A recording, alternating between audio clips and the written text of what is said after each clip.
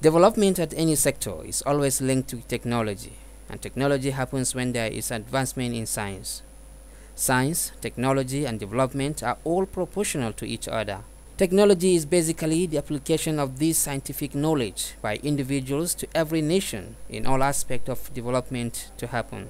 In this regard, declaring state of emergency on science and technology to boost industrial growth by the federal government has received commendation from experts in the educational sector, describing it as a welcome development, having the capacity to take the country to higher level. We need to boost the technology and the science we are having in Nigeria, because all this while the teachers that are teaching science and technology are not being motivated, and it's an old system that we've been following, not going with the current trend of things, the way we use the science in exploiting the situation we find ourselves. Aldats Rahimmddeen, an educationist, says nations should implement science and technology in order to have the chance of getting themselves developed.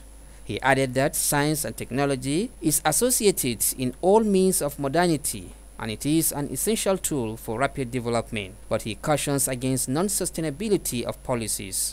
The science that will make what Nigeria will become. So let's say kudos to them, let's say thank you for coming over here.